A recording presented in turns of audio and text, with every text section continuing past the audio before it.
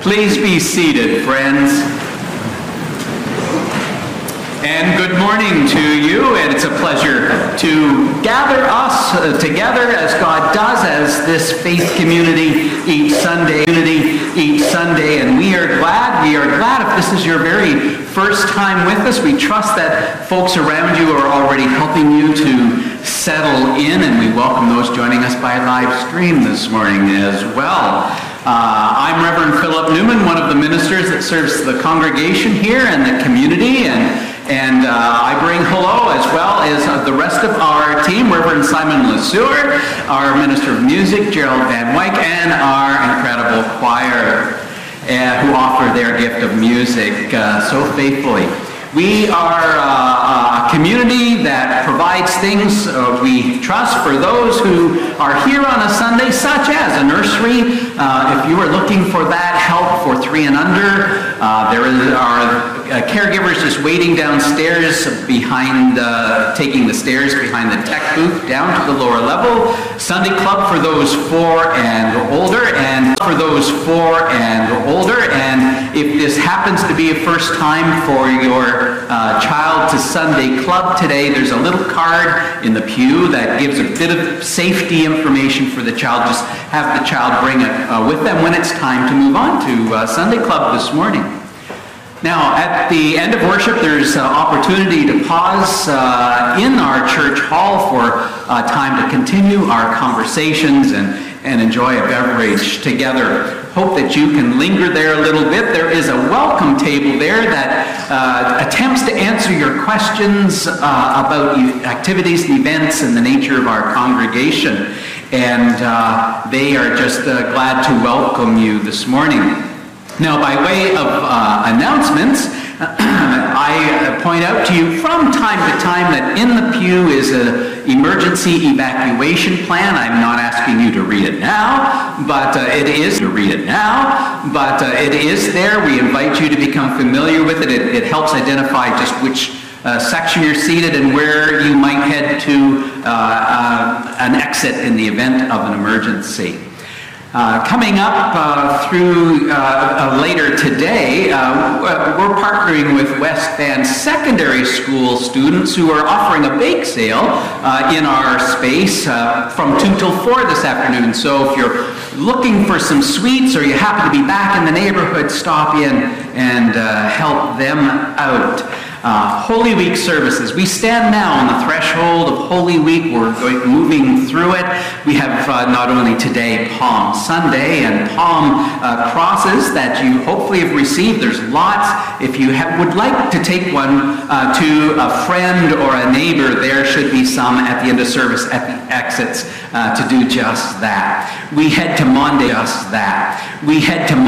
Thursday service, Good Friday morning service. The Good Friday service will be streamed, and there is a brightly colored postcard in your bulletin that you can take and offer an invitation to someone for any of the Holy Week services, and certainly for Easter. After worship today, when you head into the church hall, you'll see that there is a pre-Easter flea market sale ready for you. If you're looking for that special hat for Easter, you just might find it there. I know I am. I'm going to stop around and take a look. I think Jerry and I are looking for matching hats this year, so we'll see what we find. And there are many other announcements. I'll let you read through them. But speaking to 2 announcements is Simon. And then Jerry wants to let us know more about the concert coming up.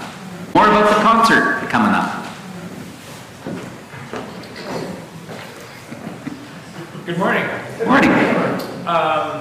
Kim, we'll have to use this. My batteries just died. Thank you. All right. Good morning. 2 very, very brief announcements. The first one, you'll find more information in your bulletins, but we are offering a marriage course starting May 5th, and that is for anyone who's in a long-term relationship who would like some space and some time to be able to have to invest and strengthen your relationship. And so that's coming up May 5th, and have a look in your bulletins. All the details are there.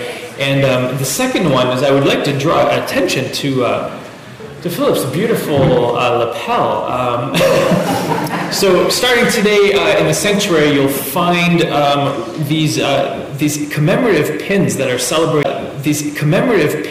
celebrating and marking our 100th anniversary.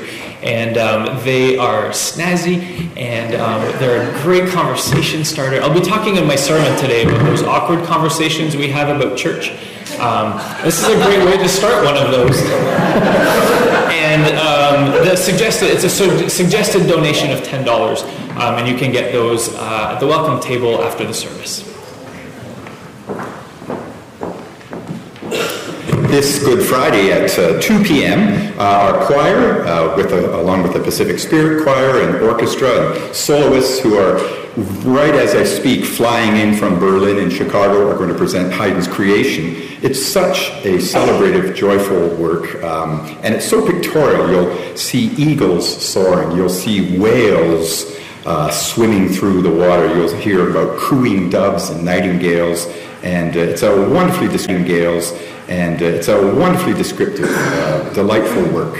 So please bring friends and neighbors, and tickets will be for sale in the church hall afterwards, or throughout the week at the church office or online at the Pacific Spirit Choir. Snazzy and nightingales. 2 words I haven't heard in a long time. You will be aware that those of us who help to lead Stephen Ministry are looking for a new class to train beginning this fall, and we are holding an information session today. We know a number of you are thinking about it. Some of you have already committed to it. Right after worship, as soon as we can get going, you might grab a cup of tea or coffee and head right into the lounge for an information session where we would love to let you know a bit more about what that might be to be involved in Stephen Ministry. One of our Stephen ministers, Barry Kenna, on video now offers a reflection of the meaning it has had for him. Let's take a look.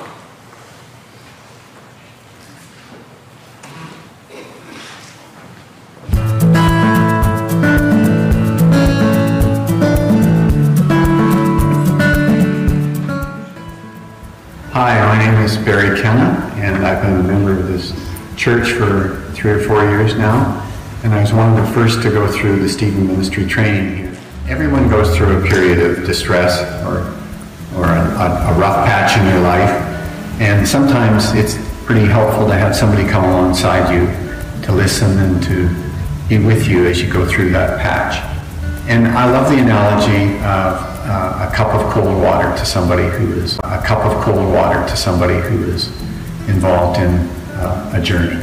And I think that's what sums up what I think a Stephen minister is. We're not there to come up with all the solutions or whatever, but we are there to be a compassionate listener, heavy on the listening. And everything that we discuss as a care receiver, or caregiver rather, and a care receiver are totally held in confidence. And there's no one that knows the name of your care receiver but you. You don't have to be a student of the Old Testament or New Testament or prayer warrior to be a Stephen minister. The training and the materials and the trainers, the attention to detail and the quality of the presentations and all the teaching aids are absolutely first class. And the real bonus is that you're going to learn a whole bunch of skills that we would apply to our relationship with our care receiver, but you also get to adopt those skills to your own life, i.e. active listening, establishing boundaries or assertiveness. All those are very helpful tools for me and my fellow Stephen ministers' lives. So that's a real bonus. Here's another terrific bonus to being a Stephen minister, and that is the fellowship and the interaction that you have with the fellow Stephen ministers as you're going through the teaching and as you're going through the meetings a couple of times a month. That's been a great blessing to me. So if any of this information makes some sense to you, and possibly you would like to explore it a little bit further, I'd love you to think about the chance of being a cup of cold water for somebody. And talk to Ali or Gwen, or Kim or Philip or one of the Stephen ministers that are currently around the church, and see if that might be a fit for you. I know it has been a blessing to all those that I have been involved with, and it could be for you too.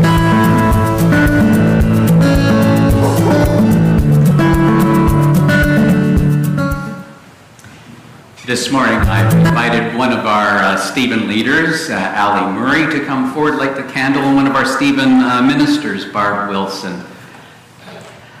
Don't be shy.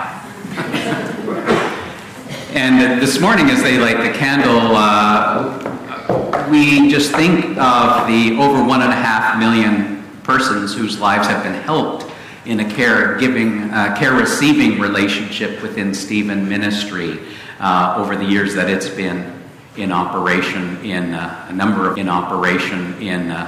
of countries around the world. May that light of caring continue to shine. I invite you to join with me in our call to worship this morning. The Lord be with you. Jesus is at the gates.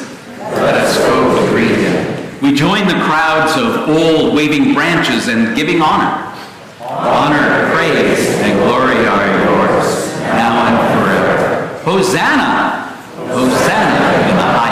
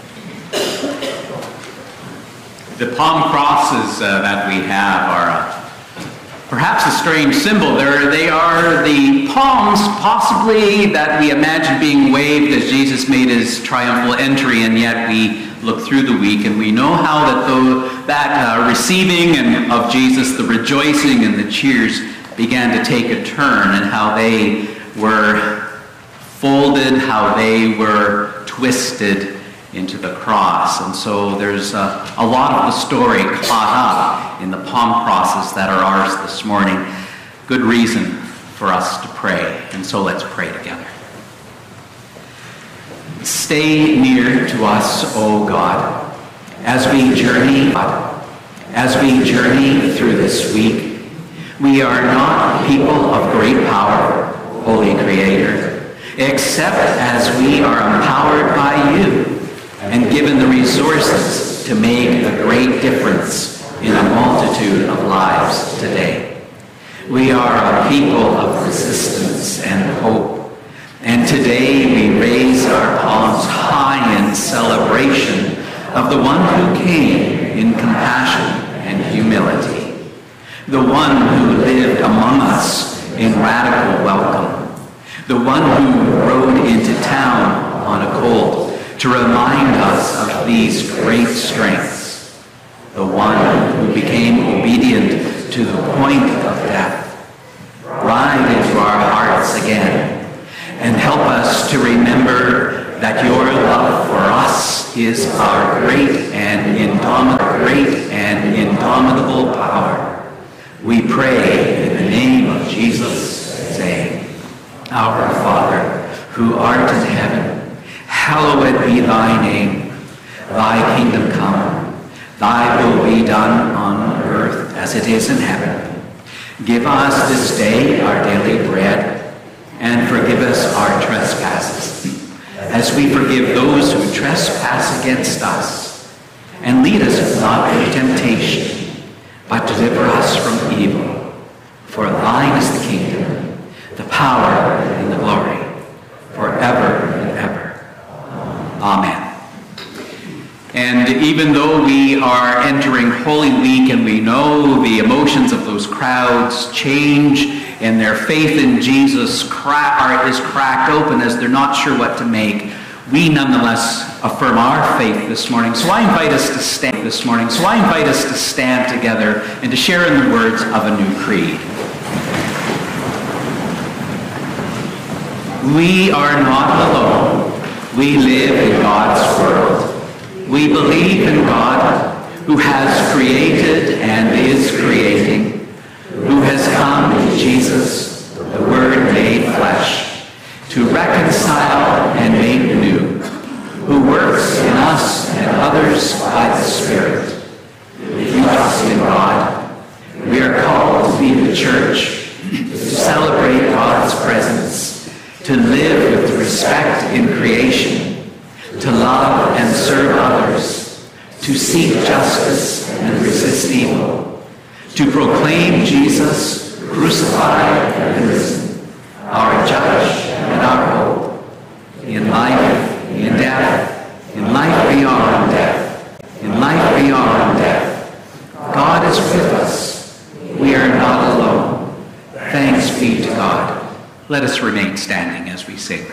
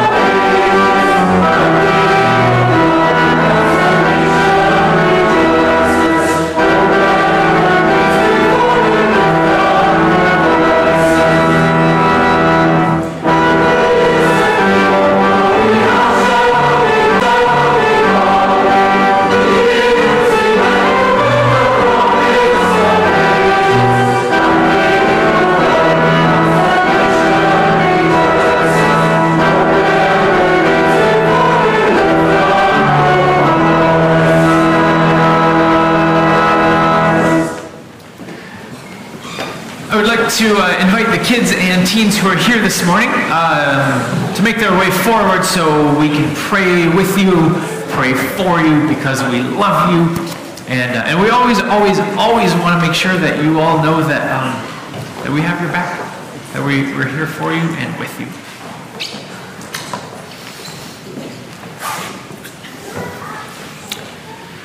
How are you doing this morning? Tired? Okay. Maxie? Yeah, Thomas? Good. Okay, good. Great. All right, good. Great. All right, let me pray with you, and then you can head off with Debbie and Dylan. God, I just thank you so much for the work that you are doing in and through these amazing young people. God, may you help us as a community teach them so that they can do the stuff that you did. God, in their schools, in their communities, in their homes. Help them, God, to live and love as you did. And God, as they head off into Sunday Club, may your Holy Spirit go with them. God, may your Holy Spirit guide each and every single one of us in all that we do. And we ask all of this in Jesus' name for the sake of your glory and your kingdom. Amen. All right, have fun.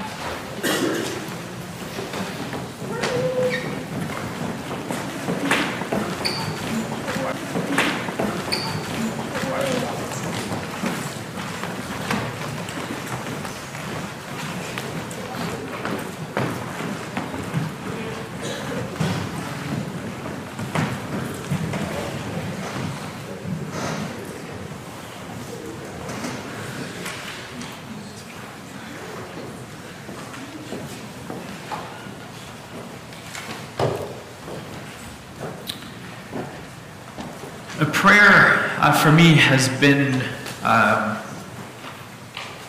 one of the main ways in which I've come to know God.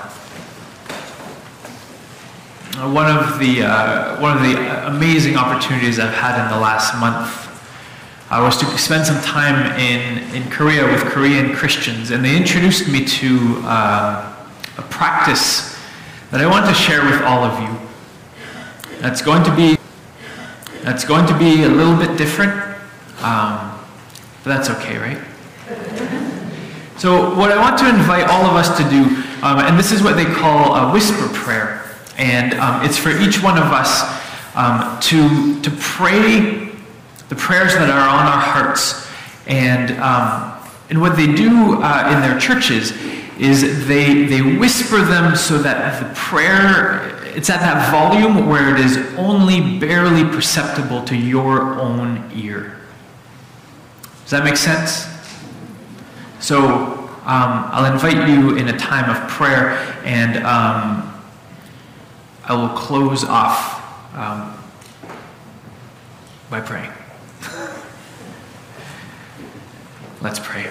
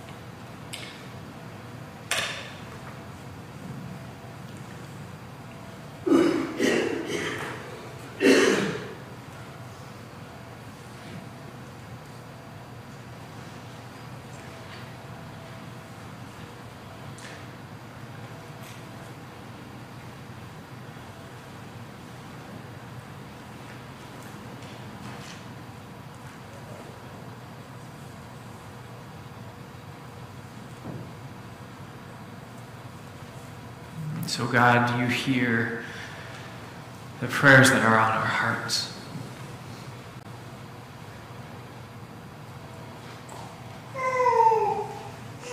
And God, the prayers that echo the longings of our lives.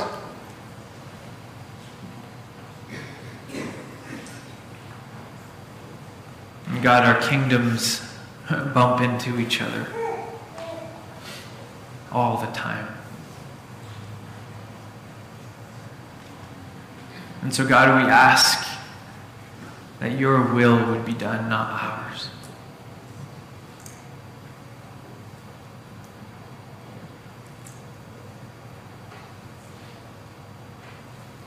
And God, we lift up the names of all those who have asked to be kept in prayer, who need extra support, extra love. God, you know each one of them by name.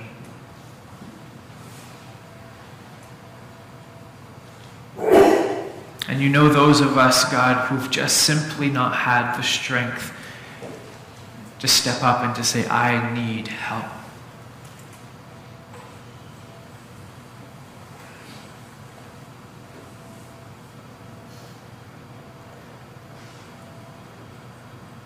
And so, God, on this triumphant Palm Sunday,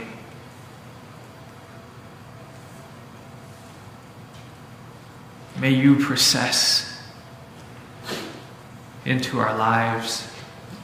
May you process into this community. May you process into this world.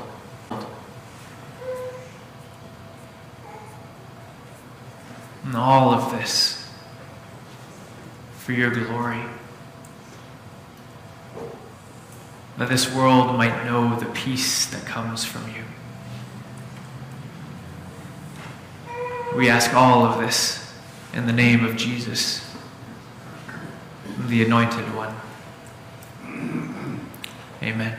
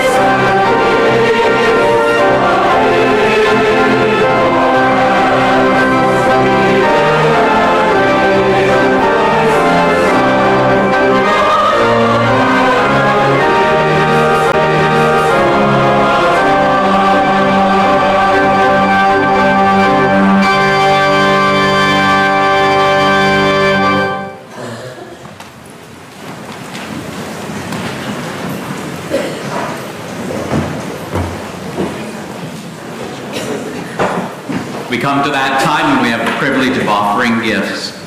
And the kingdom is built by many varying acts of kindness and caring and daring and openness. The same is true with the ministry that God gives to us. It is animated one piece at a time by the gifts that you offer. They participate in the life of what God wants us to be as God's people. And so let our offerings be received.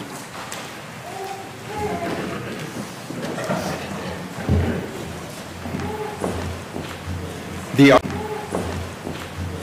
offertory anthem, Ubi Caritas, is based on an old, 1,000-year-old tune and poetry, but its words are so relevant today, and it embodies, in many respects, the beliefs of the United Church, where 2 or 3 are gathered, where we are gathered together in spirit, there is the presence of God.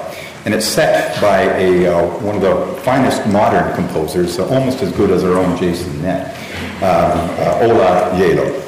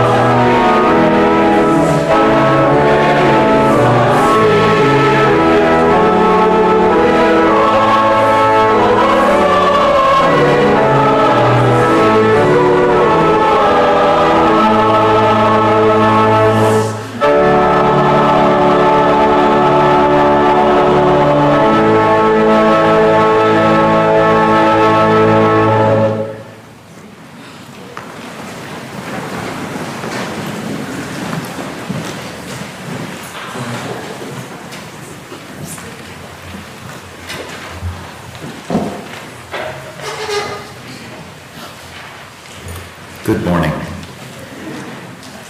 As we prepare to hear God's word, let us pray. Lord, open our hearts and minds by the power of your Holy Spirit, that as scriptures are read and your word is proclaimed, we may hear with joy what you say to us today. Amen. The reading this morning is from Paul's letter to the Philippians. Let the same mind be in you that was in Christ, who, though he was in the form of God, did not regard equality with God as something to be exploited, but emptied himself, taking the form of a slave, being born in human likeness, and being found in human form, he humbled himself and became obedient to the point of death, even death on a cross. Therefore God also highly exalted him and gave him the name that is above every name, so that at the name of Jesus every knee should bend, in heaven and on earth and under the earth, and every tongue should confess that Jesus Christ is Lord, to the glory of God the Father. Hear what the Spirit of the Church is saying to the Church. To the Church.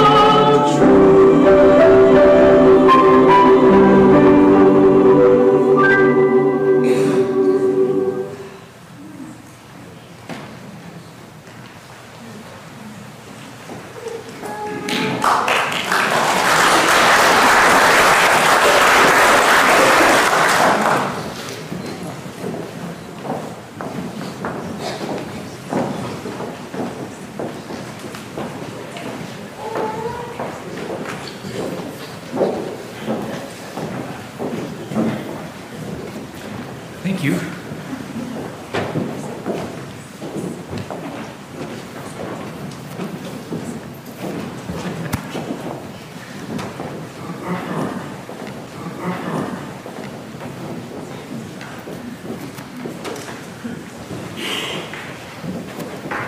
Thank you for that.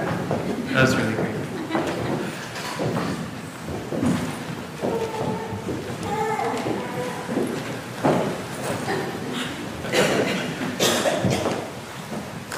Do you want to know what I really think about church? No.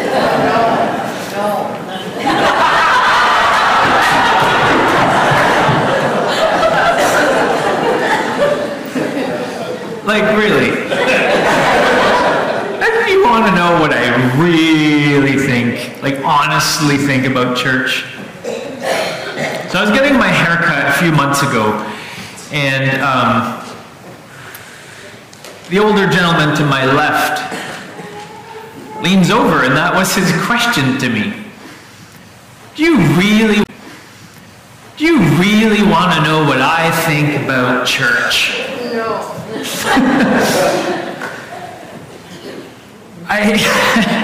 So now, because I'm Canadian and I'm generally polite, I said, oh, sure. I've been dying to hear. On the inside, though, every single part of me was like just screaming, no! My head was going in every single direction of where is he going to take this? And I think my anxiety levels were so high that I honestly, legitimately have no idea what he said. I just smiled and was like, that's really interesting. Can we go back to like that weird separation when you're getting your hair cut and you just let it be. But you know what's even worse? Let it be. But you know what's even worse is when people find out that I'm a minister. I can't tell you the amount of social gatherings or barber chairs that I've been in, where people are chatting and they're like swearing up a storm, and then they go, "So what do you do for a living?" Sometimes, if it's really excessive, I'll just say, "Oh, I'm in like networking."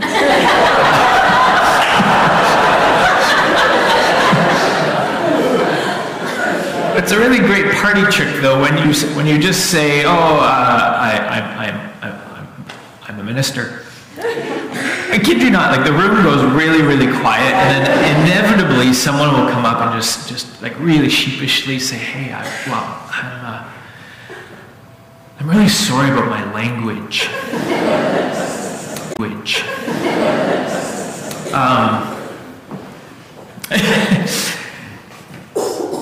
There's only one barber in my whole life who, after he found out that I was a minister, stayed really true to who he was and just said, "Whoa, that's awesome!" But in those 3 words managed to slip in 4 swear words. But has that ever happened to you? Have you ever found yourself in a situation, maybe it's a dinner party, with people that you know, maybe not so well, and inevitably the topic turns to faith. And you sit there feeling really, really uncomfortable, hoping that no one outs you for being a church member. Right? There's always that really nice friend that says, "Oh, Don goes to church." And you're like, no, actually I don't. I don't know what you're talking about.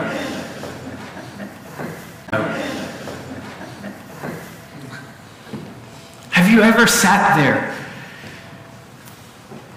and had the confidence to say to someone, I go to church, only to find yourself facing someone who's quite upset or quite angry at the church? So what do we do with that? How do we stay true to our faith? How do we not just casually take off our West Van United 100 pin when we go into a social gathering? How do we walk when the walking is hard. Let's pray.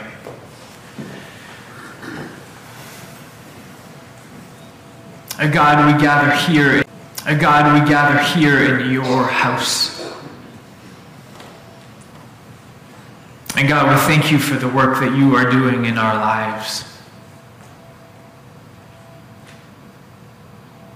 And God, and not just in our lives as individuals, but in our life as a community of faith.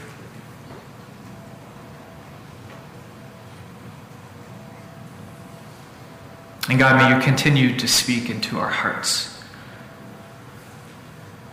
I ask all of this in Jesus' name. Amen. Palm Sunday. Today is Palm Sunday.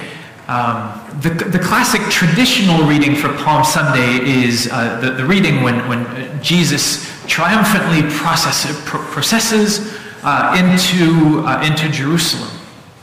And he's surrounded by crowds that are absolutely adoring him. They're shouting, Hosanna, Hosanna, Hosanna. Yet 5 days later, those same crowds are shouting, Barabbas, Barabbas, Barabbas. In 5 days, these crowds go from adoring and celebrating and worshiping this king to wanting him dead. How does that happen? But this sermon is not about these crowds. This sermon is about Jesus. This sermon is about Jesus. Now, this sermon is about how Jesus walked through the crowds that loved him, and how Jesus walked through the crowds who hated him. This sermon is about how you and I are called to walk when the walking is hard.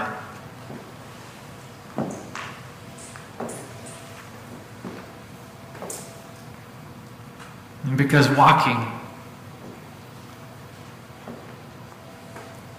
can be really hard.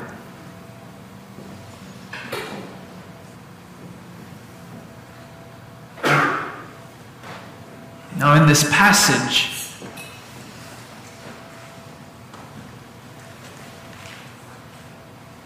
we encounter what is to me the heart of what it means to follow Jesus.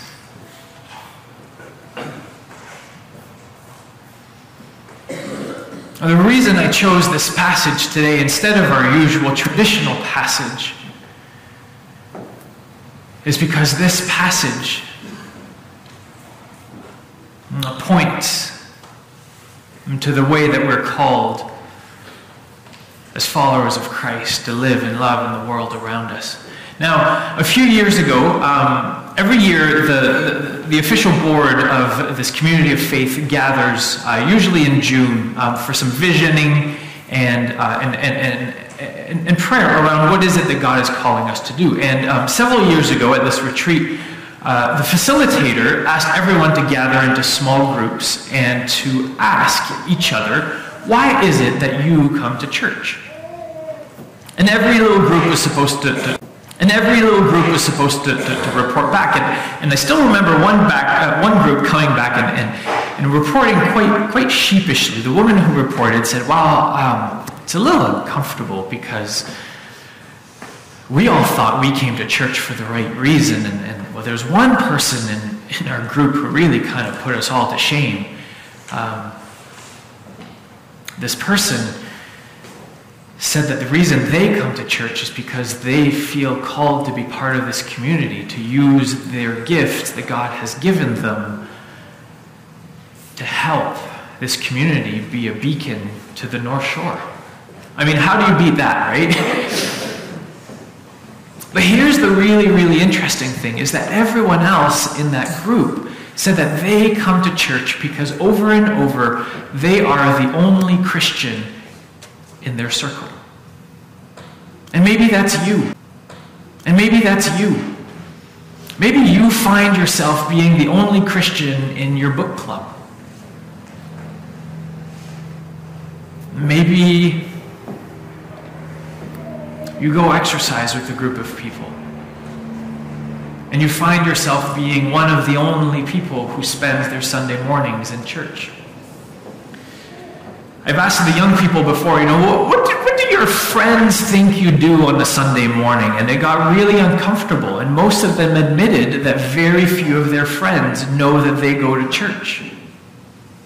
They just said, well, it's pretty easy because most of us aren't expected to be up by noon anyway, so I just get a little bit of a head start and no one knows it.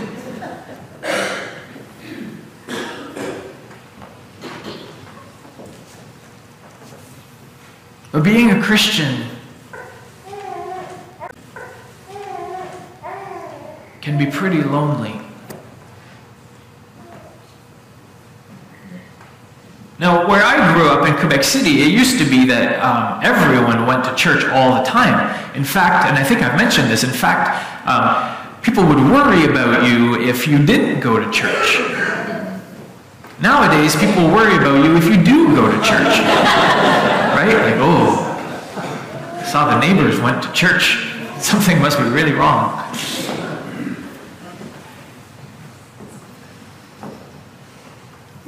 Oh, this passage, Philippians 2, is the answer to this question. How do we walk when the walking is hard? How do we walk faithfully when we're sitting in a book club and everyone is making fun of what it means to be a Christian?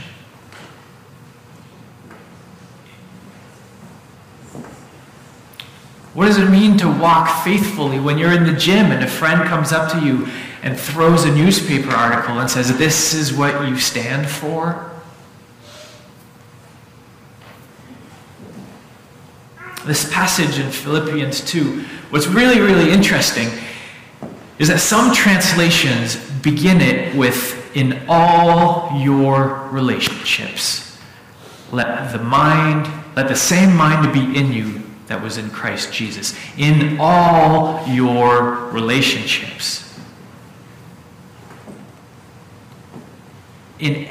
What Paul is saying here is that in every single interaction that you have with another human being, let the same mind be in you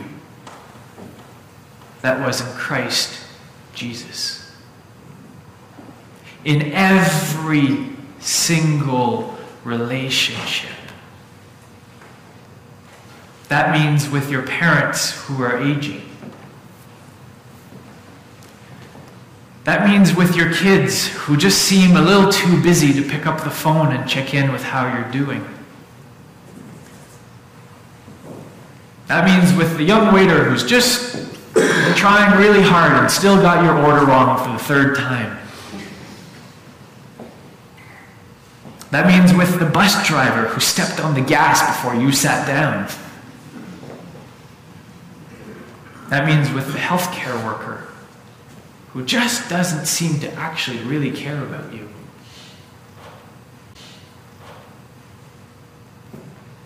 In all your relationships,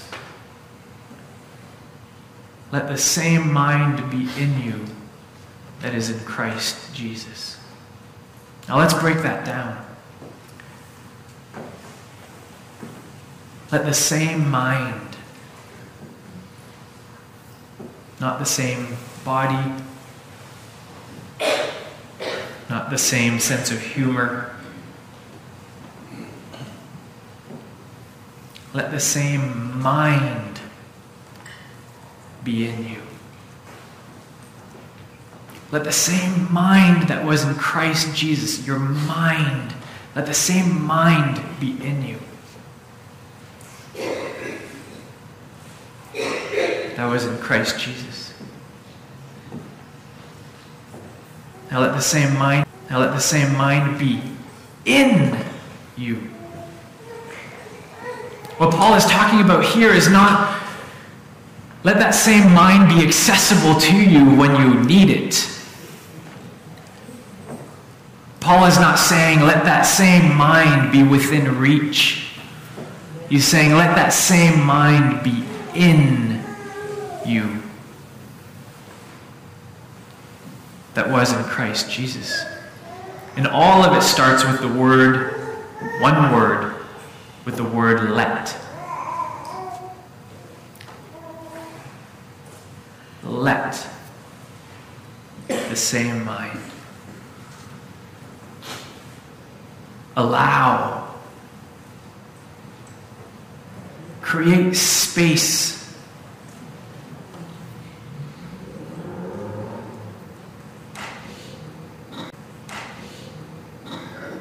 Surrender.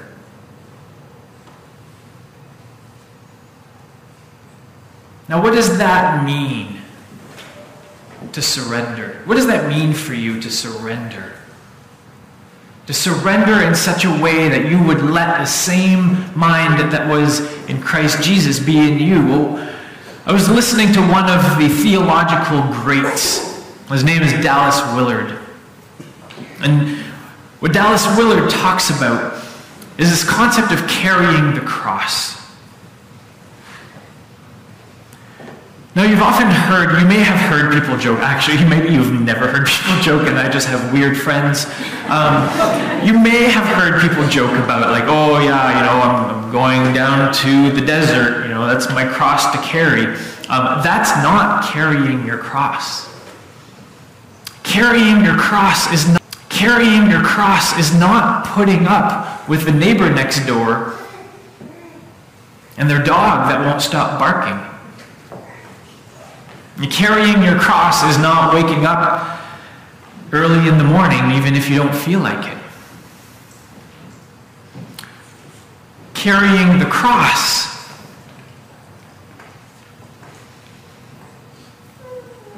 is surrendering your entire system of thinking so that God's will would be done.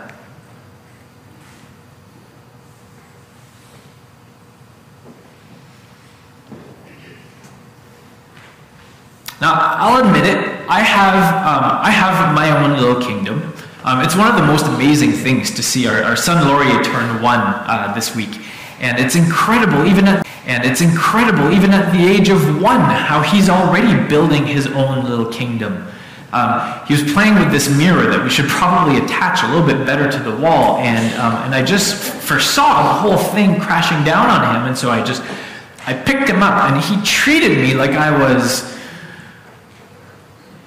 going to say Hitler, but almost, right? Like, he was just so devastated, and I realized, like, you really, really want to play with that mirror. Even at his young age, he is starting to build his own little kingdom. And so we all have our little kingdoms, don't we? These little places where we have a sphere of influence. And sometimes when my kingdom comes close to your kingdom, we create really beautiful things. But sometimes when my kingdom comes close to your kingdom, we create conflict. And what Dallas Willard talks about when he talks about surrender is he talks about surrender being the understanding that we are going to say, God, I love my little kingdom, but I don't want to be on the throne of my kingdom. I want you to be on the throne of my kingdom. Because the problems that you are calling me to solve cannot be solved if I'm sitting on my throne. Let me say that again. The problems that God is calling you to solve cannot be fixed.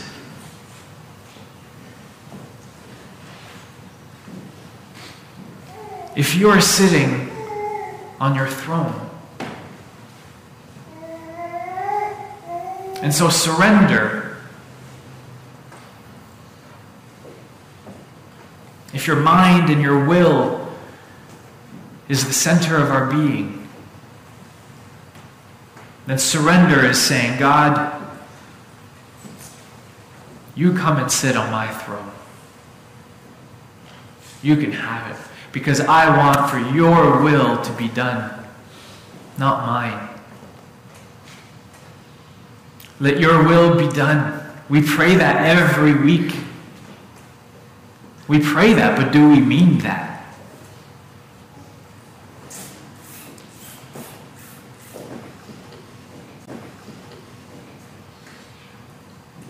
So what does this look tangibly? What does this look like practically as you go out into this world? How do you allow yourself to be renewed by the transforming of your mind? Well, here's a really silly example, and I'm going to encourage all of you to try this, okay? I tried this week, and actually it was amazing to see what emerged.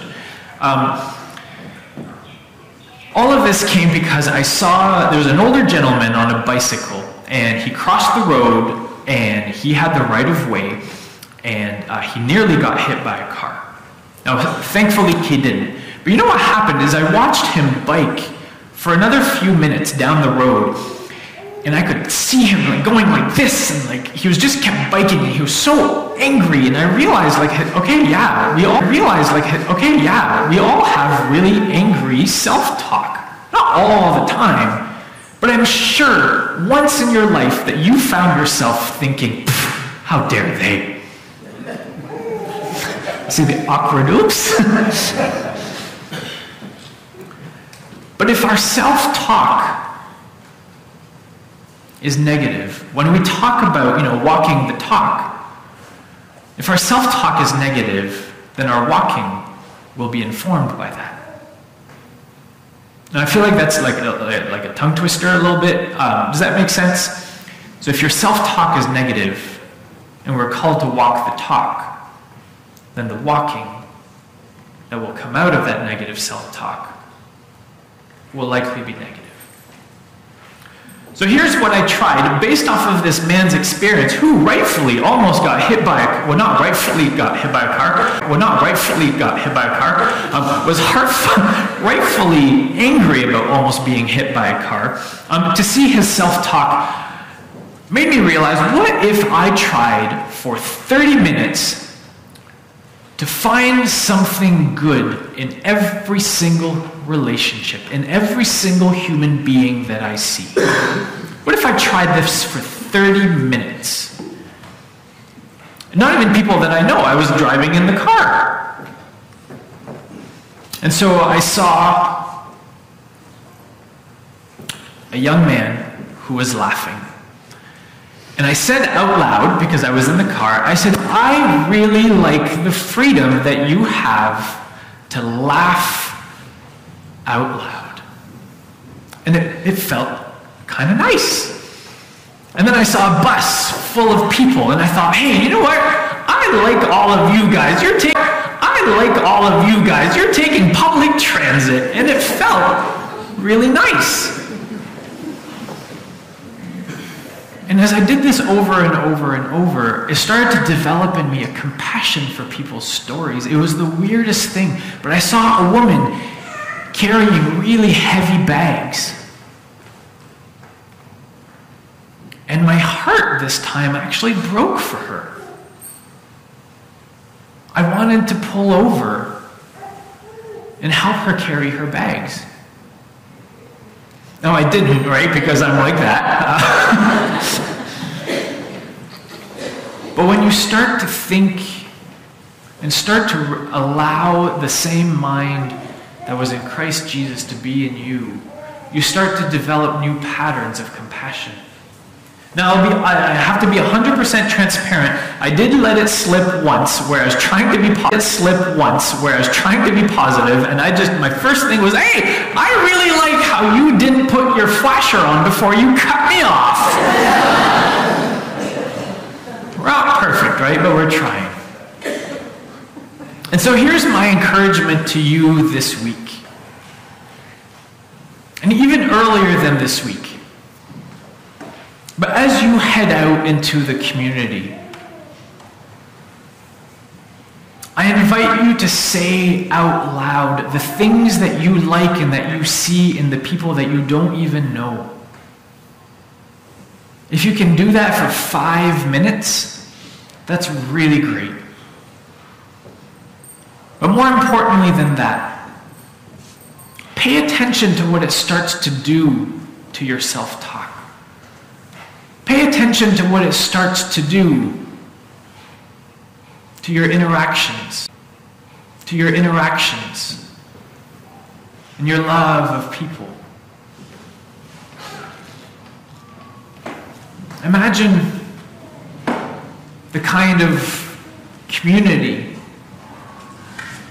that we would be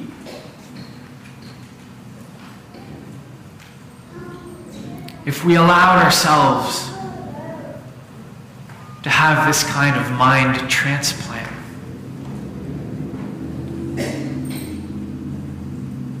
Imagine what your next book club meeting would look like if you sat there and as people are complaining about the church or about Christians, imagine what the conversation would be like if you suddenly had this deep sense of compassion for the people across the table. Imagine what this world would look like if we all walked through crowds the way Jesus walked through crowds. Not worrying about ourselves, but surrendering to the good and perfect will of God. Amen.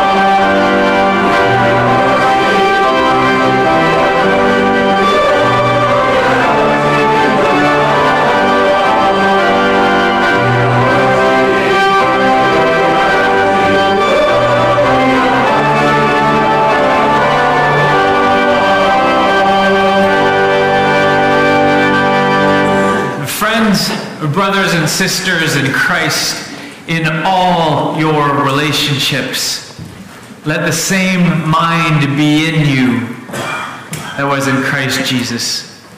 And may you go in the name of the Father, the Son, and the Holy Spirit. Amen.